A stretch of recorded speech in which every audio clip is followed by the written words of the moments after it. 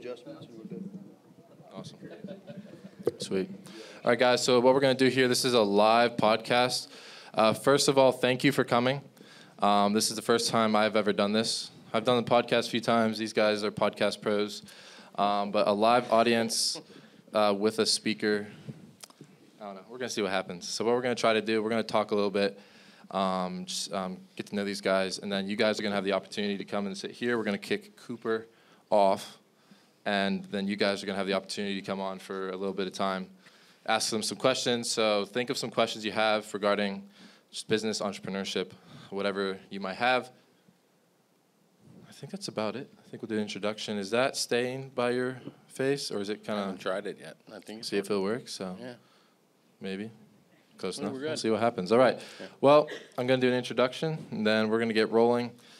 Hey, guys. Welcome back to the That Was Two podcast. It's hosted by Q. Thank you very much to Q for hosting this. Yeah, good stuff. It's an exciting opportunity. We have Cooper here to my left. He's been on a couple of times, although you haven't seen the other episode yet. This is going to be a great episode. I can't wait. I'm going to introduce our guests here. We have Joe Abraham and we have Scott Moffat. Guys, give him a hand. Come on.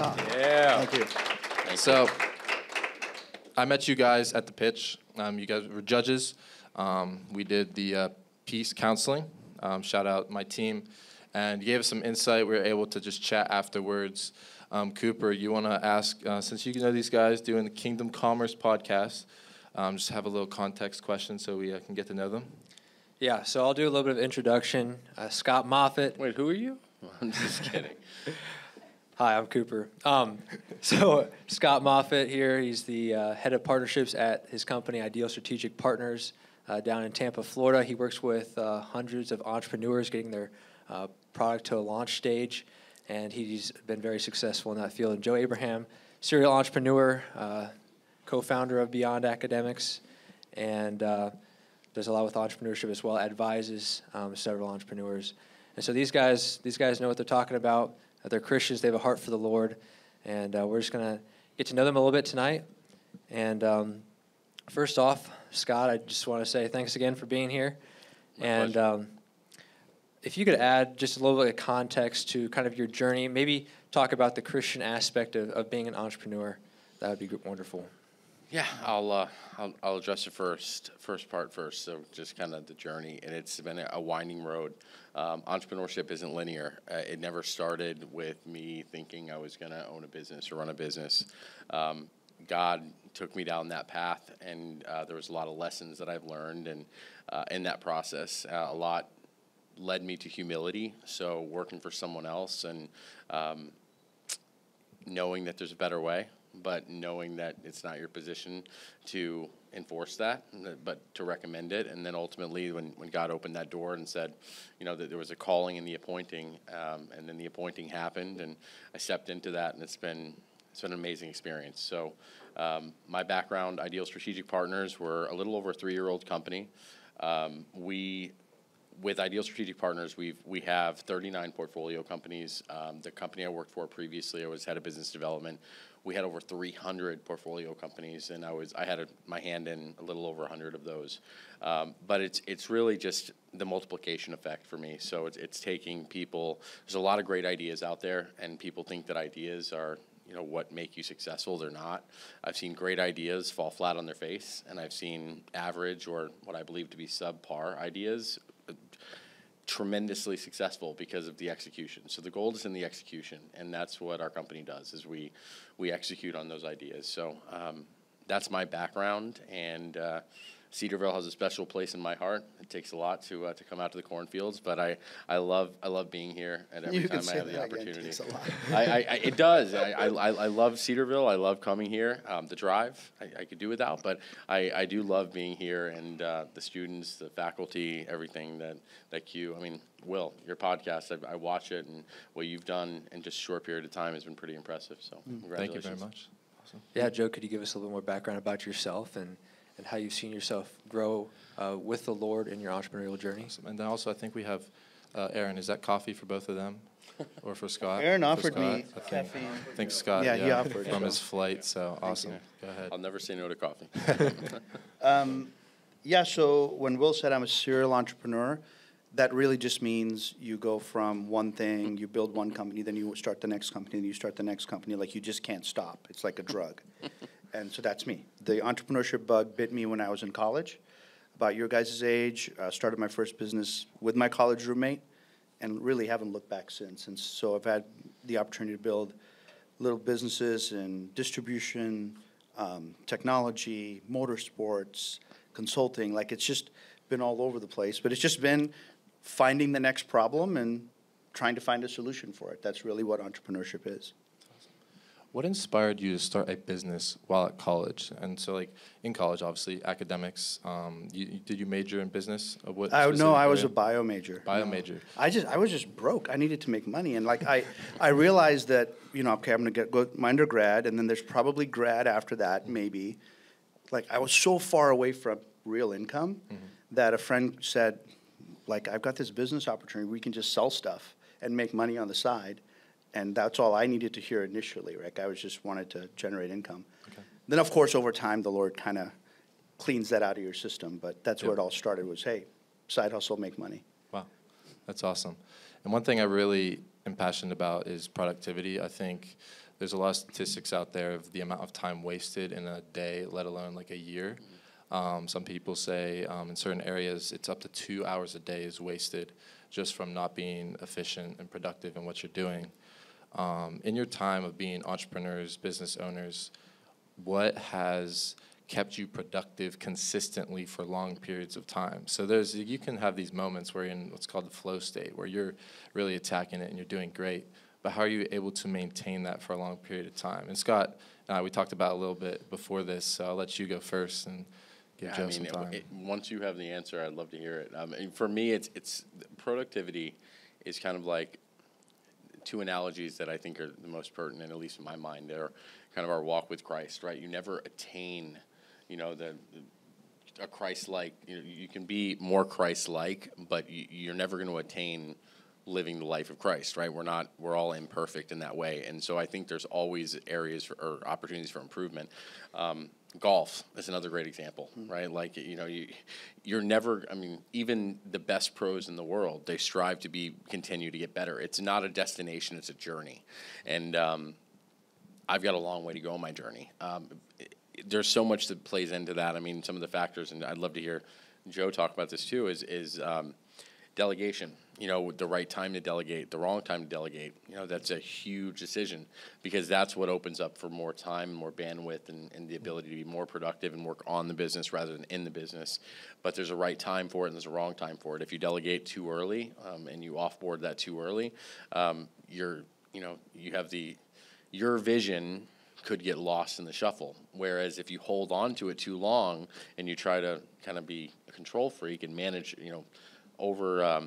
micromanage and have your hand on everything.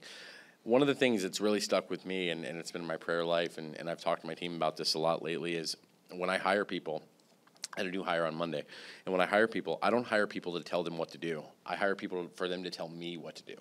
Right, so I want to hire people that I trust their ability. If I have a problem, I can task them to find a solution. They'll find a solution. I'm not going to second guess it. They'll give me their reasoning. They'll validate it in their mind. Those are the type of people that I want to hire. And so, I love the topic of productivity. You'll never run out of material to discuss on it because, in my opinion, I don't think you can ever be fully productive. I think there's always another tier. That's my thought. I'd love to hear your take on it, Joe. I think productivity is like, it's not one size fits all. You're all fearfully and wonderfully made, and like you're all different, and I'm different. So for you, Will, like productivity is a passion. So you may look at your day and go, oh my gosh, if I just wasted 15 minutes on this, what a terrible day. And someone else will be like, man, I could sit around for 2 hours and just stare at the moon and be okay with it, right? So with that in mind, I think it's my encouragement to everyone when it comes to productivity, because even in our company, some people are like, productivity, and others are like, I don't give a rip. So like, it's how do you find your thing? And Cooper's heard me talk about this a lot. It's, do you know your spiritual gifting? Because I find people who have spiritual gifting in administration find productivity very exciting.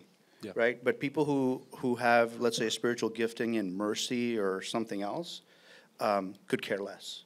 So it's with your spiritual gifts, are you being the most productive you can be as you discern that with God? Mm-hmm. You know, like you can be super productive as a student studying one way, another student does it a different way. So yeah, with that said, I find, I'm going to borrow a little bit of what he said, for me, I'm the most productive when I'm in my sweet spot. Yeah. The things I'm really good at, when I'm doing those things, they don't feel like work. So I can do those for hours and hours and hours. But then when someone says, go balance the checkbook, I'm like, oh my gosh, this is like nails on a chalkboard. Yeah. And so who can I give that to, right? In my case, like my wife's going to do that because she's better at it than me. In some of your cases, maybe a teammate in a working group. It may be, you know, your boyfriend or girlfriend. Just delegate to whoever you can the things that you're terrible at. Yeah. And then you end up being much more productive. And then measurability, right? So productivity, how do you measure productivity, right? It's based on what? On the metrics. So planning. So when I go in every day, I make a list of 10 things that I want to accomplish that day.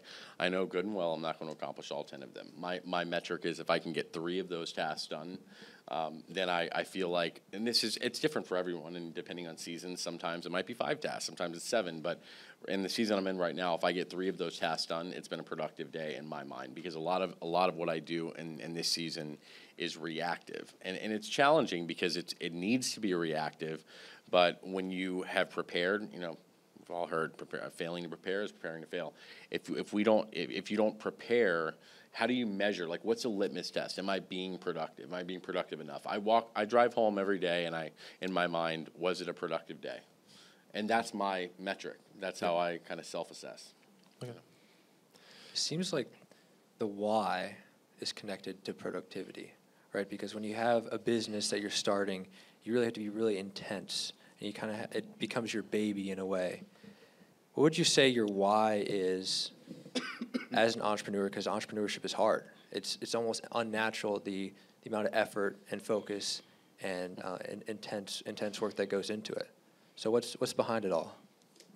Well, but so is being a cross-country runner, so is being a student at, you know, Cedarville. Like, it's hard, but to your point, what's your why for doing it, right? Mm-hmm. If you've got a goal, if you've got a vision, then suddenly what seems hard to other people isn't that hard for you. Now, in entrepreneurship specifically, yeah, you have to have a really big why. A lot of you will have some great ideas while you're students, and they may be the greatest, or your big idea may not come till you're 25 or 30 years old, right? But you'll know it because the why, your desire to make that idea real, will overwhelm you. It'll be all you can think about. It'll just drive you to do crazy things that you never would have done before. And so the why comes with the idea, with the solution. And then when it's there, it's almost like this automatic juice. You're not tired. You suddenly are super productive because you're working more hours, because it's just in you. Anymore. It's just a passion. It's just, you know, it just kicks in. But until the why shows up or until the idea shows up, it's everything feels harder.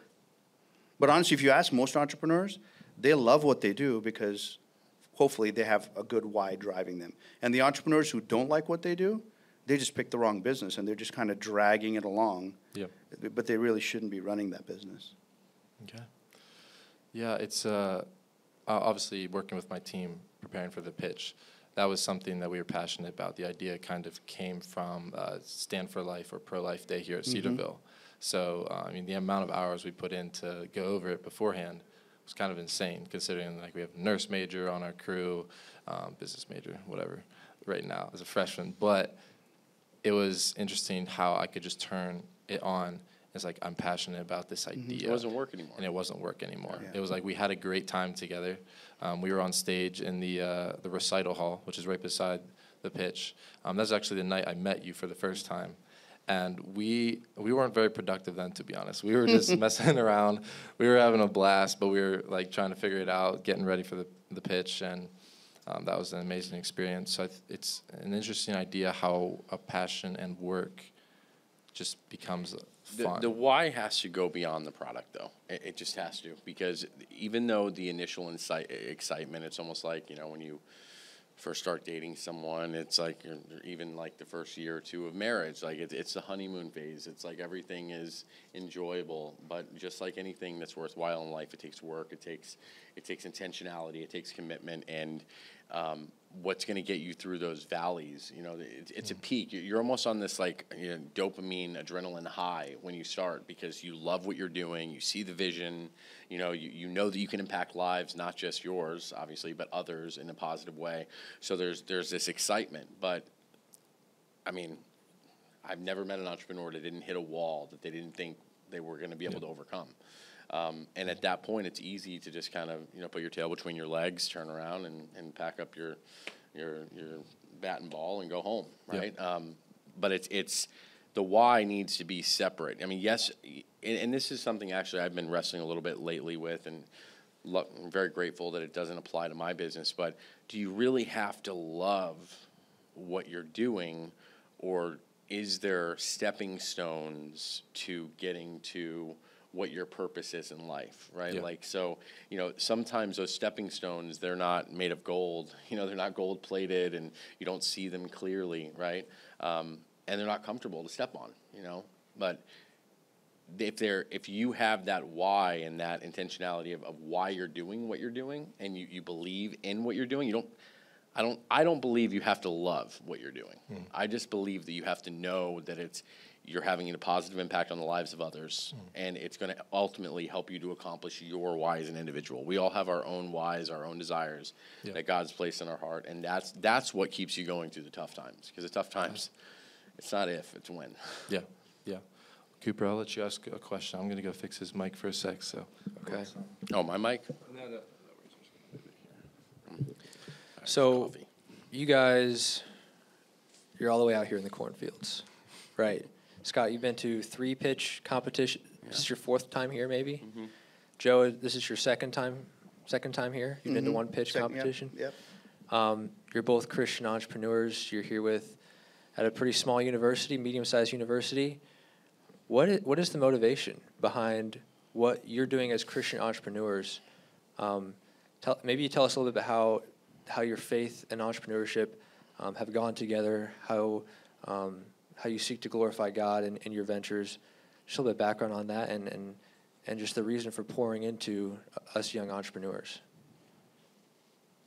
Yeah, I wish I saw it as pouring into you guys. This is selfishly like a high for me, because being able to, like, when I hear the pitches and all the pitches I heard, like, they're inspiring. They fire the entrepreneur in me up, because I'm like, my gosh, these are really cool ideas, and these people are excited about it, and like, it's one entrepreneur feeds off another entrepreneur, which is why it's so important that you guys are part of this group, because you may not have your idea yet, but somebody else's idea fires you up, and it, or you kind of feed off of each other. So for me, being around the next generation of entrepreneurs excites me, because it kind of says, man, there's better days ahead, compared to even some of the bonehead ideas we've come up with.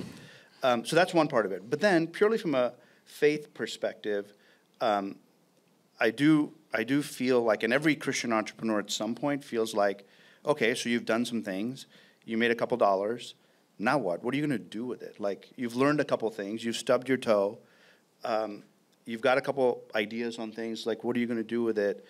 And I'm going to give an account for that, just like you guys are going to give an account for everything you do. So I'm going to give an account for all the knowledge I gained, what few dollars I got to make. So I want to be able to give a good account, right? So coming to the cornfields is kind of like, God knows that I could have been home watching TV, or I could have been relaxing, but hopefully this is part of the well done, good and faithful servant part, you get to hear. You never know, but so it's, okay, God, put more stuff in my way, I'll go do it. Just tell me where to go. It's part of it as well. Yeah. No, that was, I don't, ditto, but I'll add a little bit to it, and that is, so I don't even know, Cooper, if you know this. I didn't graduate high school. So about 2 weeks before my senior year, 2 weeks before graduation, this was almost 20 years ago now, there was something that happened with another student, and I didn't end up graduating. So I got my GED, never went to college, and now God has blessed me with an 8-figure business that I'm able to steward, and I'm very grateful for it. And to me, education was always higher education in general. I don't like the structure of our education system in America. I've done a lot of research and studying about the Rockefellers and when education was started and the reasoning behind it and creating followers, not leaders. And everything that I've experienced with Cedarville has been completely the opposite of what I viewed education to be. So it's been such a breath of fresh air to come here.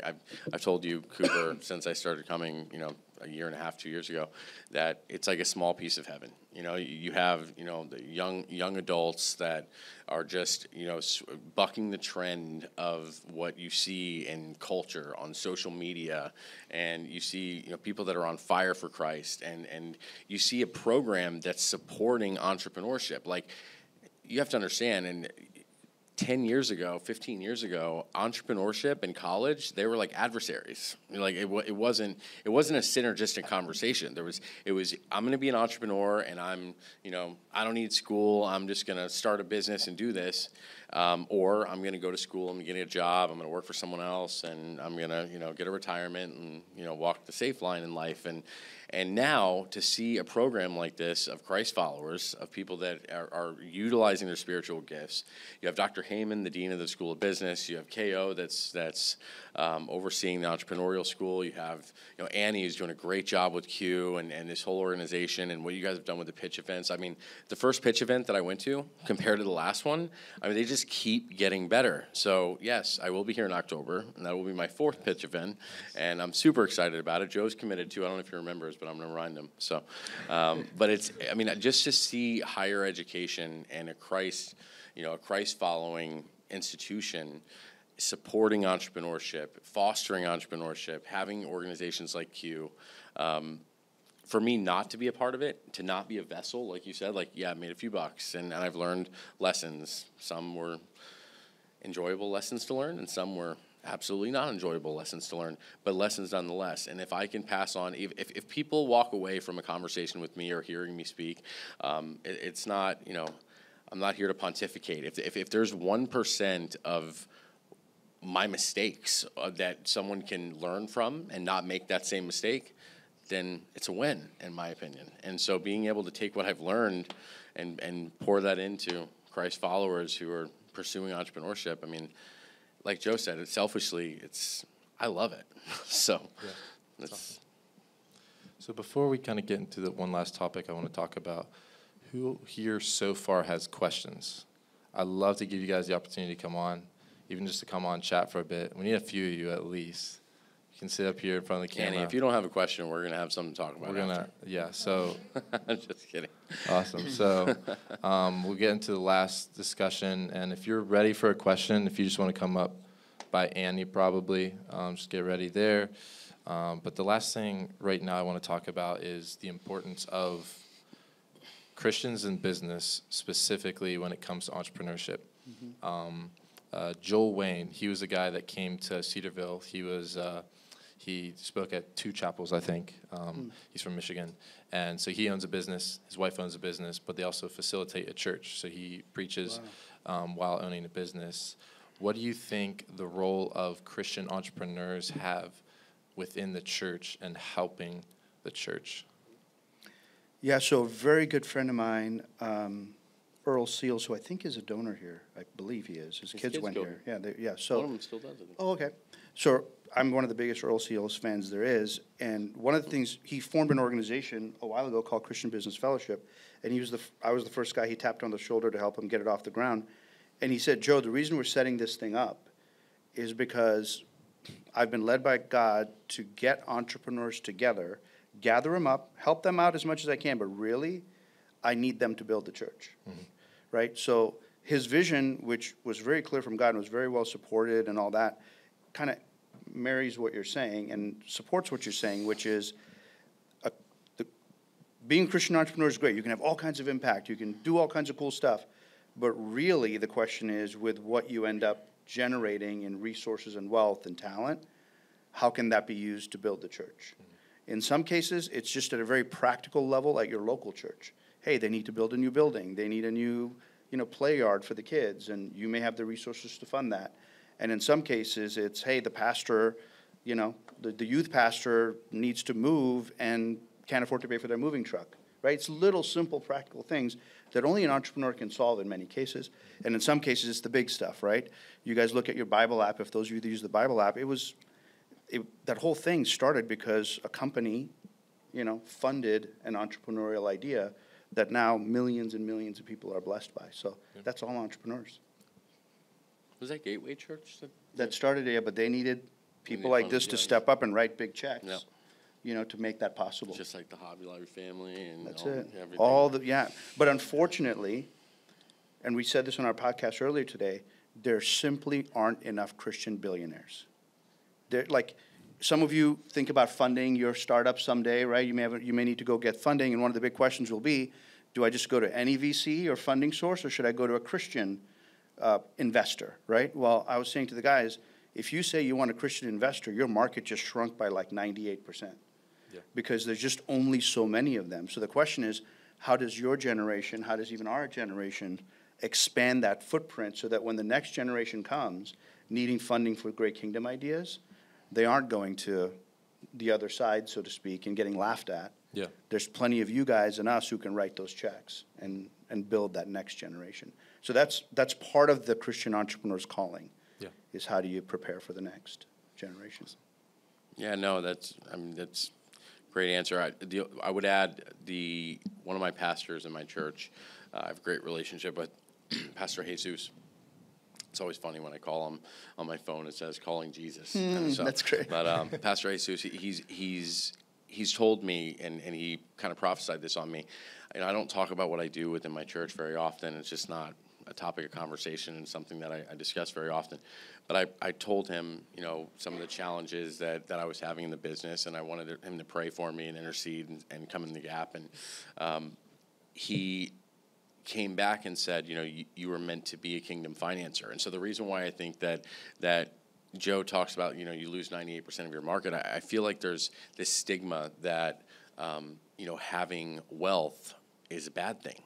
And it's not. Because when God does, and he can do anything with nothing, right? I mean, look what he did to feed thousands with, the point is that when Jesus comes back, right, and there's going to be a purpose to be that needs to be accomplished, it's going to require resources, right? And so having those resources and being able to carry out his purpose, wealth is not a bad thing. In fact, we were made to be the head, not the tail. Like having favor in our lives and over our ventures.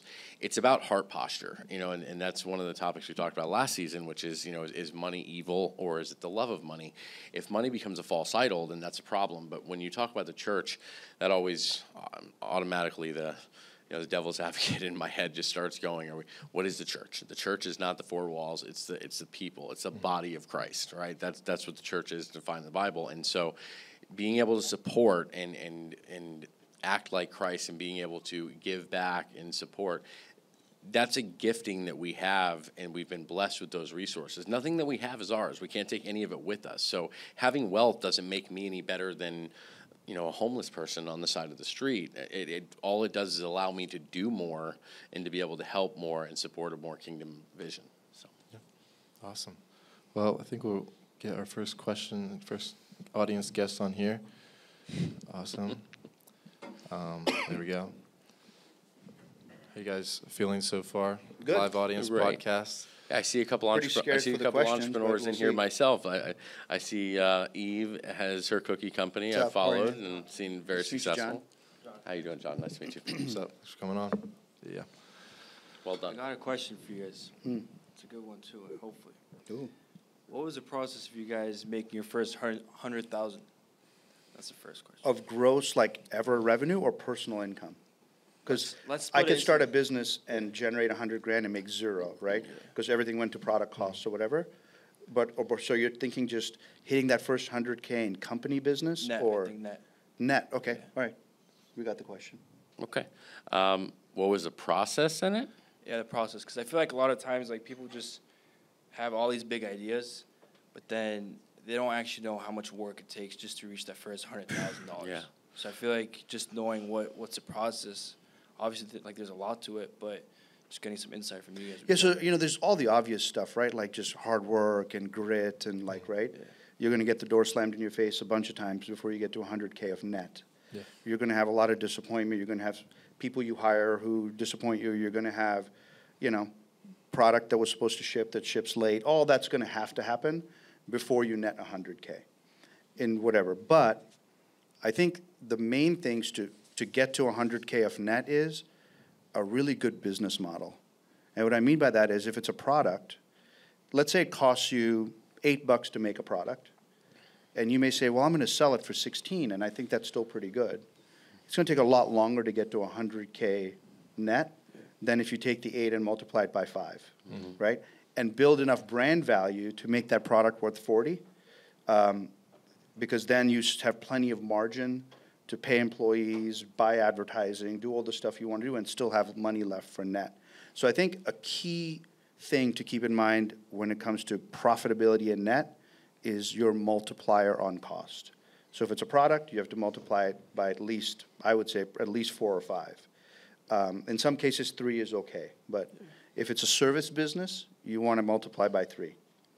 And so that's going to get you to your 100K a lot faster than most. Would you say like after reaching your first $100,000, it becomes easier? I mean, there's a lot of work to it, but like, do you feel like once you reach your first $100,000, you have like the Some most things do get assistant easier, right, Scott? Because you now have a few bucks in the account to pay for certain things that you were having to do yourself, You right? stop losing hair. Yeah. You stop the stressors become different. The problems become, or the challenges become bigger. Yeah. But they become bigger in a sense that the decisions and the way that you handle them have a much larger impact on more people and more dollars. But the challenges, generally speaking, aren't, am I going to make rent this month, right? Yeah, there's the little money problems and big money problems, right? On your way to your first 100K, you have little money problems, like, oh my gosh, I don't know how we'll pay for this website, or I don't have the $800 to run the advertising this month, right? Right. And those seem like big problems, but those are little money problems. When you get to 100K of net, you don't care about the $800 now because you can spend it easily. But now you have another set of problems because you've hired 3 people, and they're not working hard at their job, and you got to fire them now, right? And that suddenly becomes a much bigger deal, letting someone go, because now you know they're not going to be able to make their rent and all that kind of stuff. So a different set of problems arise. Entrepreneurship is you're constantly solving problems. The problems just get different, and in some cases bigger, the more zeros you add. And I'm going to turn the question around. So do you feel that first 100,000, do you think that would change things? And I'll answer your question. I fully intend to answer the question, but I'm asking just to understand where that question is coming from. Do you feel that things would get easier once you make your first 100,000 net? I don't think things will get easier because I think it just gets harder because you're trying to, if you're trying to make, let's say, $1 million, it gets harder. The more you want to make, it just gets harder and harder. But I just feel like once you reach that $100,000 mark, I feel like you have like most of like the systems down, breathing room. like you're into it a bit, but then you got to start using your money more wisely. Yeah. You also have credibility, right? A bank will be like excited to talk to you guys, even, gosh, for me, like even my mom and dad, for my first 10 years of entrepreneurship, they were like, what do you do again? Like, shouldn't you also have a job at the same time? Like, shouldn't you go get an MBA? But when my first successful business, they could validate it, they were like, oh. Yeah. You know? did what? You're And so you paying have off my house, credibility, what? so there's a piece of that too, Sure. So the reason that I asked you that question is that I feel like there needs to be a paradigm shift in your mind just from that question, because once you can afford to pay yourself $100,000, to me, what that means is that you validated your business, and at that point, you should be throwing gasoline on the fire or accelerant into the business. So it shouldn't even be liquidating. At the point that you're able to pull $100,000 out, you shouldn't. Because at that point, in my opinion, and again, everyone's situation is different, so I don't want to make a blank. Let me digress. Let me retract that blanket statement. Most cases, you shouldn't do that, and the reason you shouldn't do that is the quickest way to to train wreck a business is to take cash out of it right out of the gate and not reinvest. Like our pro formas for our portfolio companies, and keep in mind our company, people come to us with an idea on a napkin. Sometimes it hasn't even made it to a napkin. And we bring them to market launch, commercialization, to where they're ready to scale the business. So if you don't start with the end in mind, like what is your vision? What is your purpose? And there's going to be a lot of pivots. It's almost like if you go on a road trip, you plug in your end destination, and if it's a cross-country road trip, you will have detours. There's going to be accidents, there's going to be construction, but if you have the end destination plugged in, you know where you're going. So being able to know that there's leveling up and like, okay, I've accomplished $100,000 that I could pull out, but if I put it back into the business and I get, let's call it a 4x ROAS, return on ad spend for my digital marketing, well, then you're going to get $4 for every dollar you spend. So the question more so is, should you take out the $100,000 as soon as you're able to? And my answer to that would be no. It would be to scale the business. But in general, though, when you get your every business is different, and whether product, service. But if you get your business to a revenue of around $500,000 a year to $1 million a year of top line gross revenue, you should be able to comfortably, as the owner, pull out $100,000 a year after all the bills are paid, employees are paid, blah blah blah blah blah. So if that's one of your income goals, personal income goals, then you need to set a target of $500,000 to $1 million of annual revenue.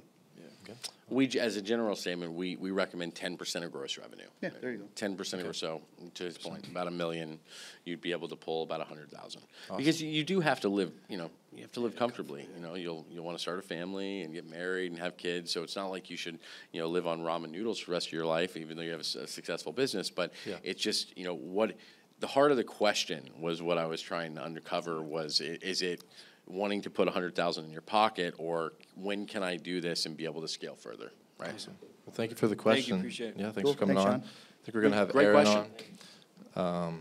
Talk about another question. Aaron Perry, Yeah, come on man down. himself. You were a judge for his pitch idea. I was. correct? I was. Nice. I was. Great to see you. Thank you for the coffee. What's up, Aaron? Yeah. Okay, so I got a question about brand. To preface, I have my business, Ultralight Running. It's an ultramarathon company. And so that's something I'm struggling with is brand. I was listening to a podcast called Founders, and it was talking about the founder of Red Bull and how he pretty much created a cult-like following. He first started in Germany. They started doing black market trading for Red Bull to get it across Europe. And then once he launched in Europe, it exploded. And then brought it to the U.S. And you saw the same thing in Nike, with Nike paying for the color Jordans for Michael. And so I'm curious about brand. How do you build a brand, and how do you recommend kind of starting that process? Oh, that's one of my favorite topics. I love brand stuff, so I want to keep it super short. Hold on. Well, I'll take it all. as I go on and on and on. What you'll find about brands like Nike and Red Bull and many of the others that like an Apple, right? The founder infused an ethos into the brand of coolness. And they infused core values into the brand. Like, if you watch the Nike movie Air, the core values that sit in the back, and then the movie was about the core values. Those are the things that are intrinsic to building a great brand, is infusing your ethos, your passion into it, and then finding a following of people who buy into it.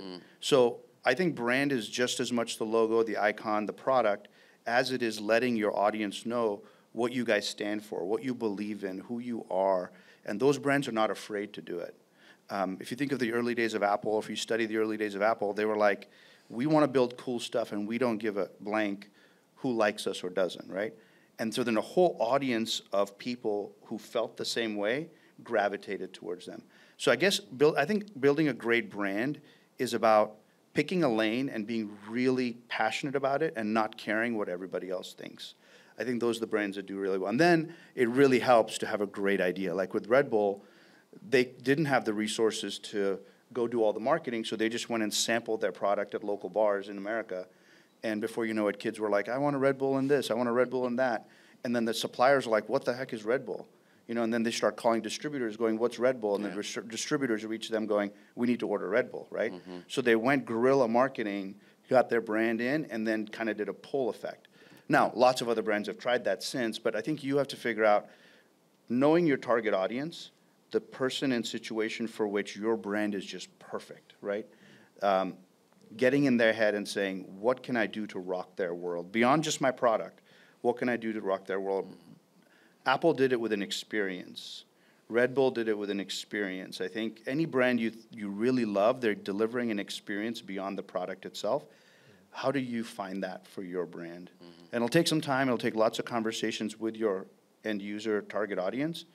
But if you invest in that and in core values that you preach, you'll build a following. And then it turns cultish. And then they go recruit more people. And then they influence others. And it just, it goes from there. I mean, I joke around about those silly water bottles. What are they called? Stanley. Stanley cups, yeah. But so they have a cult following now. But they're also 35 years old, right? Yeah. So there's also, Nike is who it is today, but it took a while. But they stayed the course of this one thing, and they beat the drum. And Michael those are Jordan. thoughts on that, yeah. It's a great question. Branding is so important. There's a show that I'll recommend if anyone hasn't seen it, or if any of you haven't seen it, or anyone watching hasn't seen it. It's on Hulu. It's called $1 Million Idea. And if you watch that, it's one season, it's like 15 episodes, but they talk about the selfie stick and the history of the selfie stick. They also talk about the hoses that like shrink up, and then when water comes through, they expand. They've both been knocked off hundreds of times over, but brand is so important. And to Joe's point, it's, he was talking about the pull effect, right? So distributors, a lot of times people say, well, I want to get broad distribution. I want to be on retail shelves. Well, you don't go to retailers, and you generally don't go to distributors to make that happen. What happens is that the distributors, their customers will come to them and say, hey, there's a demand for this product, so I need to carry it. And so that's the pull, not the push. It's about a movement. And so I know I'm going to give you a relevant example because of the space that you're in. One of my really good friends, his name's Riley Robertson. Riley, I'm going to send you his video so you'll see it. He's an ultramarathon runner. He runs 50 and 100 Ks. I think he's crazy for doing it, but he does it. And one of the things that he runs for, his father passed away not long ago. His dad was in an automotive accident when he was like 17 years old, lost complete movement of his legs. So before that, he was an all-country, like top-of-the-line runner, got a full scholarship to college, and then before his senior year, got in an accident, lost complete movement, amputated both legs. So Riley runs, and his personal mission statement is, I run for those who can't, and it's his dad. So it's like this mission that's a movement. Like, yes, you're selling products, right, but you're selling so much more than that. It's just like when Apple comes out with a new product.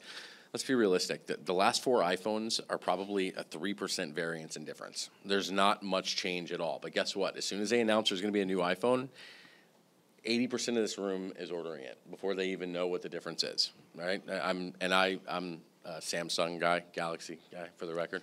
But it's an app. It's a cult, like you said. It's a cult. I mean, when Apple comes out with a new product, no matter what it is, people are just ready to buy it because they bought into the brand. They support the brand. Nike, same thing, right? And then you just inspire people, just do it. Like, how many people don't just do it? So you're inspiring people to just step out into faith, step out into, so it's a movement more than it is a product. That's brand to me, is what is the movement behind what you're doing, not just what are you selling, right? What do you think, talking about branding, is there an importance or a need for branding within churches? Like, I've seen a trend of there's these gurus on Instagram, TikTok, talking about how church needs to up their Instagram game, up their branding game, make really cool graphics, and obviously some churches have like the big LED wall behind them. And do you think there's an element of branding practice that can be applied to the church or Christian settings? Ooh. Man, there's 2 answers to that. Yeah, purely from a customer. But think about it. Purely from a customer acquisition perspective, purely from a butts and seats perspective, yeah, because we're entertained everywhere else we go, and nobody wants to walk into a church where everyone's half asleep, right? So the LED wall, the music, the lights, the experience could be what keeps a non-believer coming back for the second, third, or fourth time before they hear that special word from the Lord and give their life to God, right?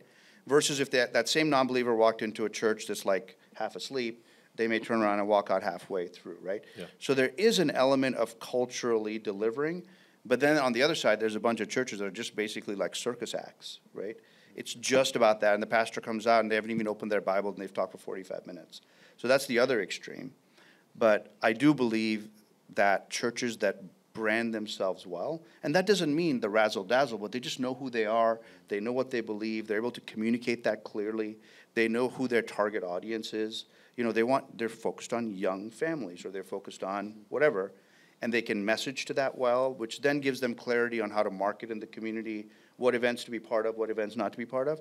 There's lessons to be learned from entrepreneurs that churches can do, because otherwise a church can feel like it has to be all things to all people. And so now you've got the lady who's like, your music is too loud, we should be doing hymns. And you got the people who are like, no, we need contemporary music. Well, how do you serve them all, right? So you kind of have to pick your lane. And that's part of branding. You pick your lane, you know your audience, and you just serve the audience. And you don't get distracted by all the other opportunities you could have done. And with churches, it's, you know, I'm sure this is going to be a statement that a lot of people are going to scratch their heads at, but you know, there's a major element of business in churches, and people don't want to acknowledge that, but it's a reality. It's stewardship. When we were talking about season 2, you know, we were talking about of our podcast.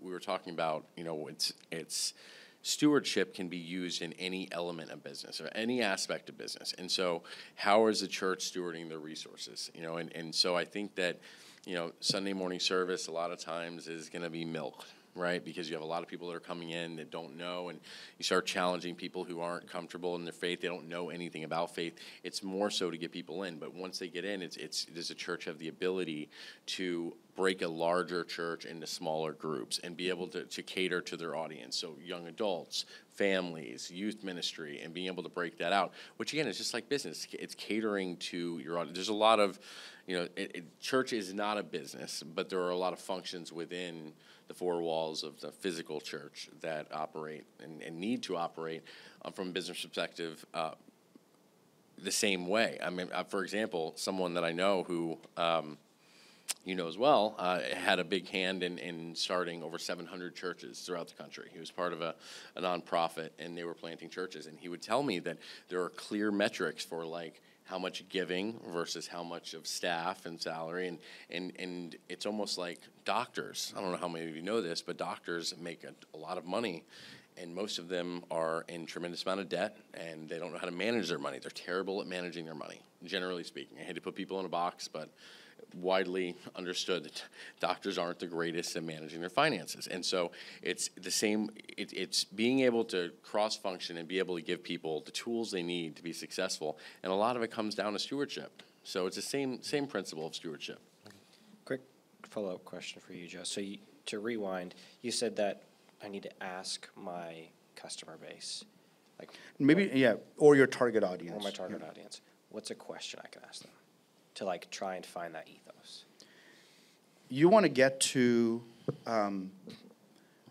figure out their needs, wants, desires, and frustrations, not just related to the problem you solve, but you want to get to know their needs, wants, desires, and frustrations in life in general. And I'll spend some time with you if you're up for it. I'll take you through a couple brand exercises where you kind of look at your audience through the lens of your product or solution. What are their needs, wants, desires, frustration? That's fairly easy. But then you pan the camera lens back and say, okay, forget that I'm even in this business. What can I get to know about them as a whole? And usually as you start identifying the fringe problems and frustrations for them, you find the real answer to great branding. Because sometimes solving their product itch isn't what it is. I mean, look at Amazon, right? Look, Amazon Prime is a perfect example of a brand that knows its audience so well that they're like, yes, we need to sell them products. We want to sell them shampoos and conditioners and this and that. But we're going to introduce this Prime service because these people also love entertainment. They also love convenience. They also love all these other things, and they build that into Prime. And now we're all Prime addicts that happen to shop at Amazon. You know what I mean? That's the panning the lens back. So there's a couple of exercises we can do. Any of you, when you're ready to start your business, I'll teach it to you and you can teach it to them. It helps get into the psyche of your end user, and usually your competition's too lazy to do the work. They're too lazy to do that exercise. So they just keep hammering the customer with, buy my stuff, buy my stuff. Here's my unique value proposition. Here's what makes us unique. And the customer's like, you sound like everybody else. And then you come kind of on a side wing with something they're like, oh, you're awesome. I'll buy your product, but I'm buying it because I'm in love with your brand. Yeah. You understand the issue. Yeah, totally. Okay, awesome. Thank you guys. Appreciate Awesome, it. Aaron. Thank Thank you. you for coming on. I think we have another Eve coming up. Awesome, sounds good. Guys, if you're still here, thank you very much. Give yourself a thank round you of for hanging applause. out. Thank you for being here. This is awesome. This is Eve. Hello, Eve. Eve, tell Joe about your business. I've followed your business since you launched. I've seen a lot of your interviews, and you've done You a know tremendous everybody job. here? Thank you. I've been here twice as long as you have. Okay, Yeah, wow. I was helping with the pitch when he first Yeah. Okay. came. Yeah. So I own a business called Eve's Original Sin Cookies. It's pretty much the customer gets to be the baker, just without all the mess. So they get to come up with the different flavorings that they want, and I make them from home, and then they get to try their creations. Eventually, when I have a storefront, it'll be like a Cold Stone experience. Yeah. So they'll get to pick the cookie dough, the mix-ins, and then they'll be baked on the spot within 2 to 3 minutes. But right now you ship them the Right. ingredients, they get to do it at home? I'm going to try shipping this summer, but right now it's just they come pick them up. Okay, Yeah. cool. She sold everyone in the town of Cedarville, every single person. Cool. Okay, got it. Yes. But my question is, so I'm a 19-year-old girl.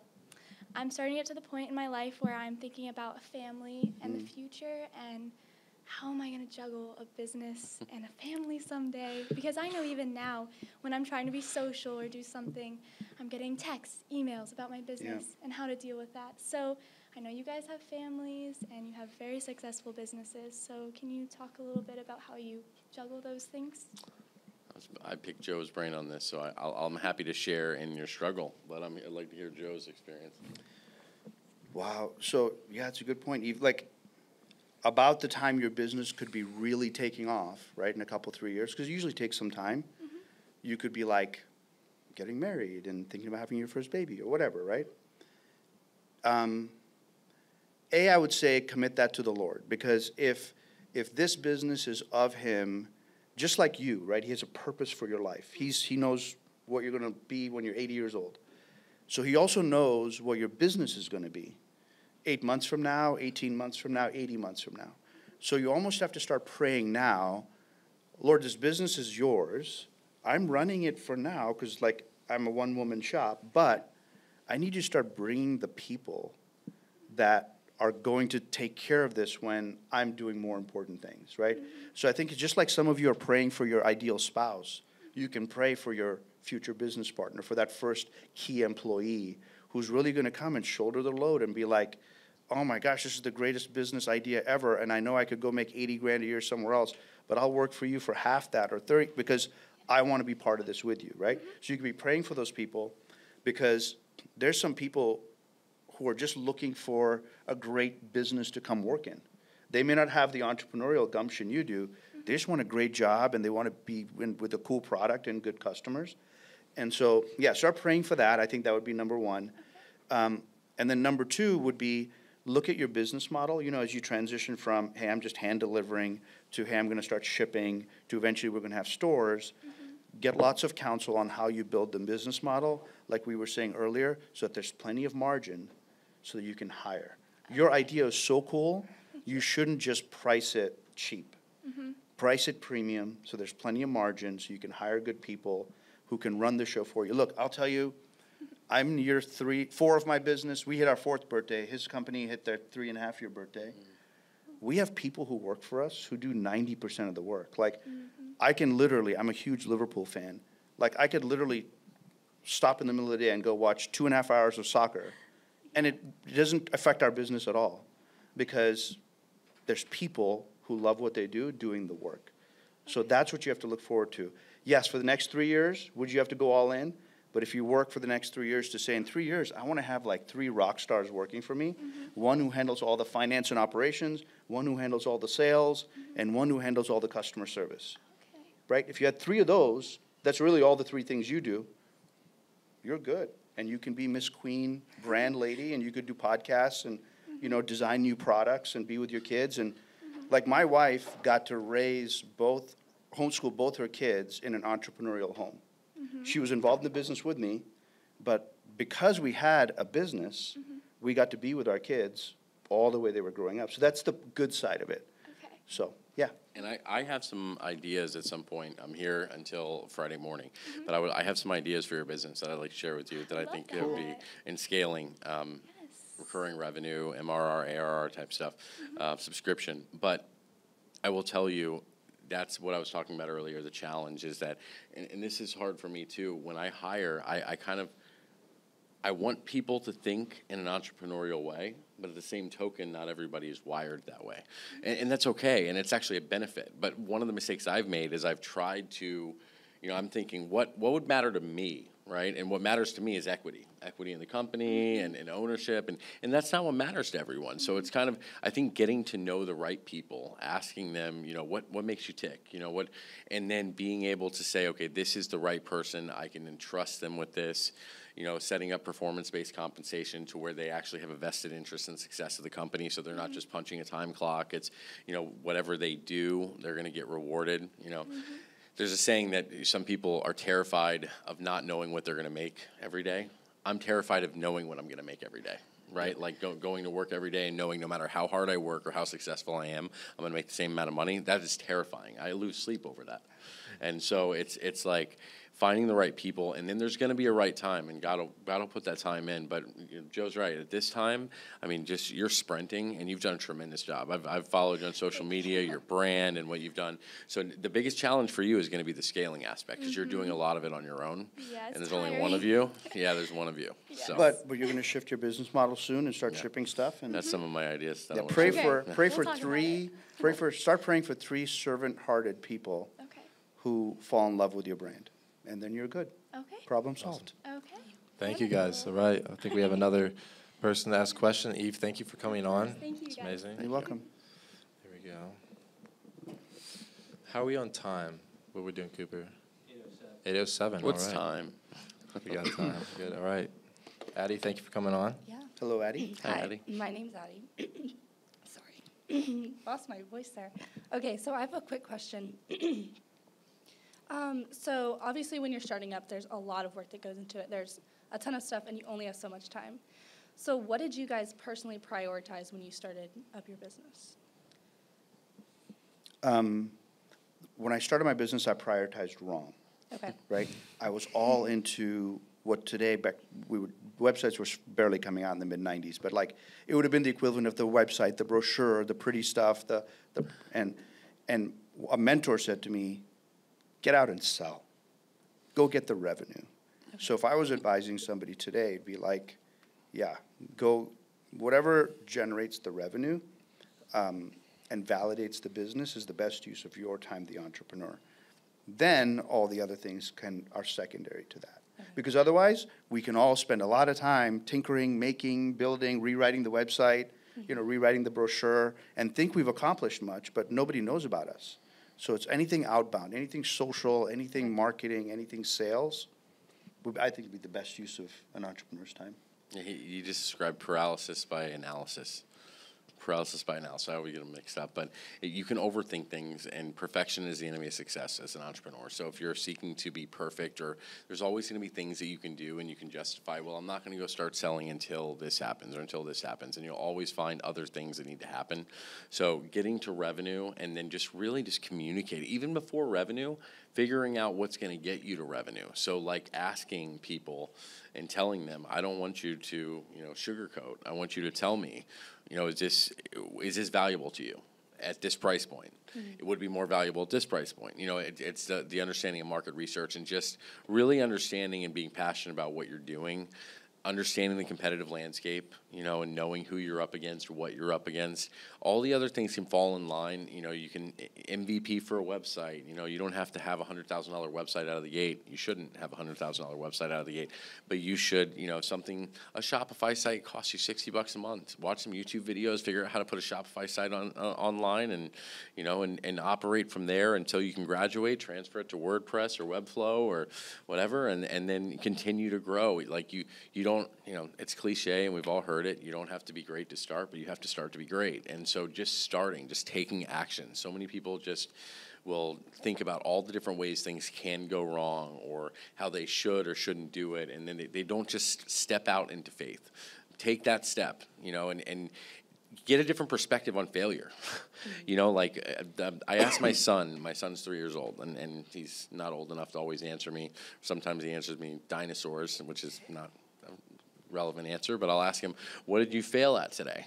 You know, and if he doesn't have an answer for me, I tell him, well, I want you to have an answer for me tomorrow, because I'm trying to change his mindset on failure. Failure is not a bad thing. It's a way to learn lessons.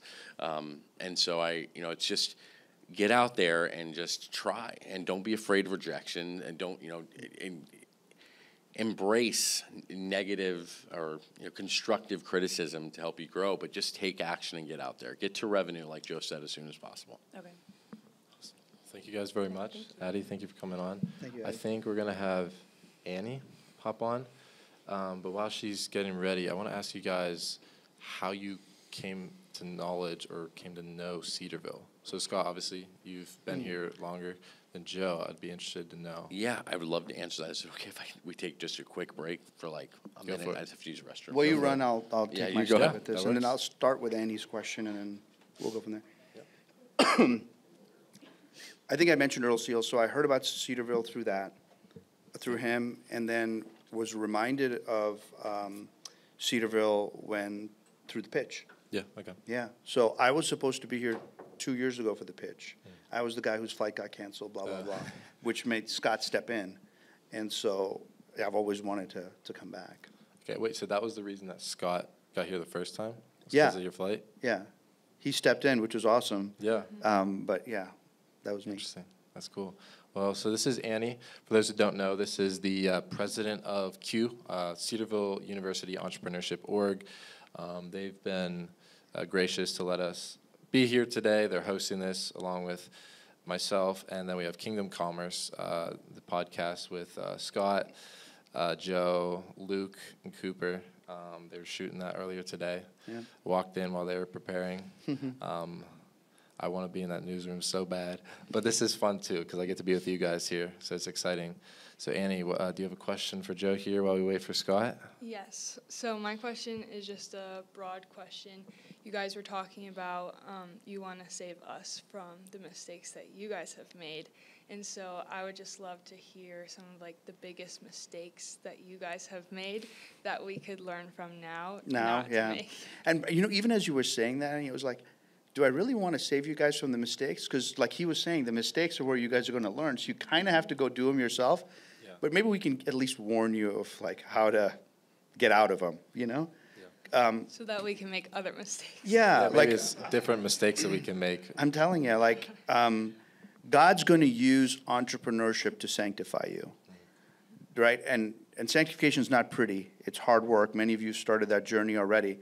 So you're going to learn things about yourself and your heart that only entrepreneurship is going to expose.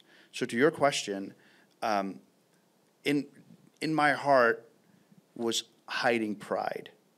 In my heart was hiding greed. In my heart was hiding kind of like, I'm better than you. And all these things that entrepreneurship brought out.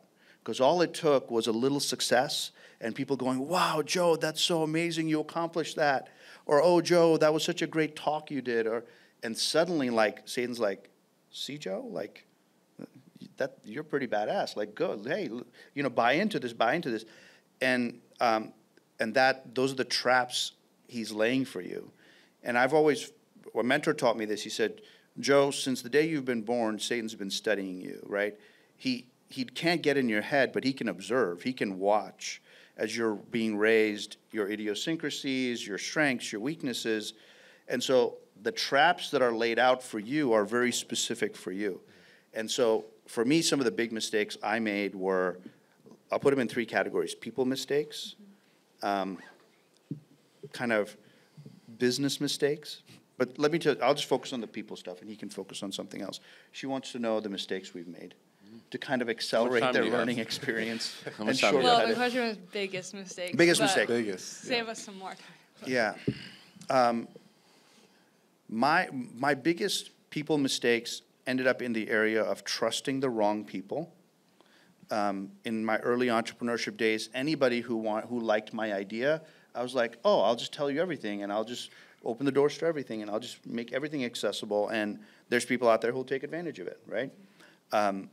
So trusting the wrong people without discerning, without prayerfully saying, Lord, like, is this the right person, or getting counsel or anything? Sometimes it was a business partnership. The other big people issue I've had is using people to get what I want versus the real calling as an entrepreneur is God wants to use you to bless or benefit other people, right? So the reason I think that's a big mistake is now when I look back 20 years, man, like there were some people God put in my life where I totally blew it, right? I could have led them to the Lord. I could have been a better example. I could have said the right thing in that moment when I knew they were down, but I was so upset at them that they didn't close the sale that, like, you know, it was about me and the sale and not about them. So the biggest mistake I think I made looking back was not having God's eyes for the people he put in my path. Competitors, vendors, employees, clients, because it was all about me. And that's kind of a regret you carry for a while, right? You can ask God to forgive you and all that, and he does forgive us, but you're kind of like, oh man, like I hope I don't run into that person because I'd owe them a massive apology, you know? Yeah.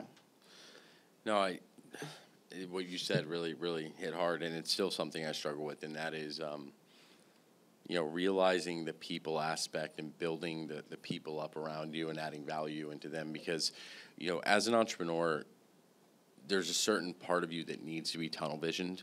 Like you have to know what the goal is, because there's so many things on a daily basis that will try to distract you or pull you away from that you have to keep in mind what the goal is, but you have to also keep in mind that these are also God's children that that are entrusting their future, their family's future with you. And so building them up, another big mistake I made, and I still struggle with, frankly, is delegating. Because, you know, and I have delegated, you know, and Joe was talking earlier about the deliverable. I can take a couple days off, and there's no issue there. But there are certain things that I just feel, and I justify it in my own mind, like, you know, this is God's business. And if I know that I'm the most qualified person to do this, but if I don't allow someone else to, you know, bump their toe or skid their knee and make the mistake and learn from it and grow from it, then at the end of the day, I'm going to be the only one standing. So it's building people up around you, being a servant leader, and that's something that is I still work through. Yeah, I know just through working with podcasts and stuff, in my experience, I've worked for 6 years with my dad, which has been a great experience with his marketing agency, and he came here to Q, which was awesome. We had him up on the screen there, and seeing him work with the people within our company, seeing him really care for them and be like, there's no like amount of vacation time we give. It's like, take the time. We know you work hard for us. You're bought into our brand. You will work for us, but you're working with us, really. Yeah. That's the big thing. So it's been cool to see that and then apply it to what I do in my own life and working with others, and also with the opportunities within the school itself, being a discipleship leader, something I want to pursue next year. Taking that same mindset of like, not necessarily that someone is an employee, but someone you can work alongside with, towards the goal that your brand has. It's like branding, connecting it all, servant leadership, branding, what you're trying to do to serve your audience. It's something that it's cool to understand going through the journey of just what you learn and what you see. And it's synergistic too, right? So it's the same way that you need to understand your customers' pain points or how to serve them best. Having those one-on-one conversations, those heart-to-hearts with your employees or the people that are on mission with you. I hate the word employees. I know they're employees, but you know that word, I cringe at it because it's like it puts them beneath me, and servant leadership, and by definition, is I'm beneath them. I'm serving and pushing, leading from behind. But it's getting to know them and what their personal goals are. Like, what are your goals in life? How do I help support those? Because the more that you take an interest in your people as an entrepreneur, even, the few limited people you start with, all the way to when you have 100, 200 people working for you, the more interest you show in your people, the more they're going to want to work to honor that relationship that you have with them. They don't feel like a number, right? So it's all a people thing, That's. Do you have anything else, Annie? No, that's all. Awesome. Thank you. Well, thank you guys. Do you guys have anything regarding Kingdom Kommerce? You're shooting a new episode or a new season this week. Anything new going on there? I think, so season 2 will start dropping in about 2 weeks. Season 1 is still kind of running now. The guys can get you all the information about how to follow and keep. But a lot of the things we talked about today are the topics we're taking on in the podcast. Awesome. Just deep dive stuff on it. Yeah, like a little preview. When should I go for funding, and is it okay to take debt if I'm going to do funding, or should I go get an investor? If I'm getting an investor, should I get a Christian investor or a non-Christian investor? What's okay? And topics ranging from how do I do market research all the way to how do I find the right business partner, and discern through all the challenges of partnership. Those are all the topics we're taking on. So, I would love to have you guys listen, join that community, ask your questions there, and see where things go. That's awesome. It was started to, ultimately, and we've expanded scope a little bit more, but it was started for students. It was started because Cooper told me that during his summer he was looking for podcasts on entrepreneurship to listen to, and outside of one that everyone's heard of that just gives examples of one person and what they did in their journey. I mean, we can watch documentaries all day, but it's like, how do we engage, and how do we talk about what we've learned from? And so that was the problem, is we have someone that's hungry for knowledge, hungry for experience, and being able to be that vessel of our lessons and the bloodbaths and the successes, and being able to share what led us down those paths. And so that's discipleship, right? And it's been a lot of fun to be able to do it with Joe. I learned from Joe as well, and he has a lot of experience to the point where I'm still in the trenches working with early stage entrepreneurs. Joe enjoys being on the podcast. I'm smart enough to get away from them. Joe likes talking broadly, but I work with them day in and day out, and that's where my hair went. So, but it's a lot of fun doing it with these guys. I mean, Luke and Cooper both have been tremendous to work with in that, and some of you should come on the show and ask questions or tell us your stories and about the startups you're working on, because I think that's what's going to inspire others to go, wow, you're in college and you're thinking about starting this business, or you've already started that business. It'd be fun to interview you guys. Tomorrow we're interviewing the Crown folks just to hear their story and get it out there. Cedarville knows it, but the rest of the world doesn't, so how do we get that out? Yeah. So we'd love to feature some of your stories too. And it's inspirational. It's inspirational to see that you have college students that are that are doing it while they're full-time in school. I talk to people who are in their 40s, 50s, and 60s and have worked for someone else their whole life. They hate what they do for work. They do it because they feel like they have to, and to see college students stepping out and just doing with limited resources and building these companies, the success that Crown has had and Eve has had and Aaron's had. I mean, Aaron was on the news, and all the things that these students have done while still pursuing their degree and being a full-time student in the cornfields. It's really, really impressive, and you don't know the people that you're going to inspire in doing so. People that are 2x, 3 times your age, you'll inspire because of what you're doing. Yeah, awesome. Thank you guys for coming on. Thank you to Cooper, who came up with this idea. He called me. I don't know, Monday, Sunday, something like Before that. He asked me, huh? What if we did this? And I was like, I don't know. I've never done that, but we're going to try it. We've done it. This has been fun. It's a great setup. It's been a great time. So thank you, Annie. Thank you, Q. Thank you guys for coming. Thank you all. Joe. Can we give Annie a round of applause for everything round she of does applause with for Q? Annie. Just such a great job. She stepped into the role when I first started getting involved with Cedarville, and I stepped away for the answer really quick. The way I got introduced was same way I met Joe, was through Earl and CBF, Christian Business Fellowship, and there was an event and a Beyond Angels event here, and I came up, and funny story, I was driving and said I was 2 minutes away, and I said my GPS must be wrong because all I see is cornfields, and then all of a sudden there was this university, and here I am, and I keep coming back, so. That's awesome. Well, All right, Joe, thank you so Scott, much. thank you for Thank you coming. both. Thank you guys for tuning in. Like and subscribe. Check out all their stuff down below. Thank you guys for coming again. That's all. Bye-bye. Awesome.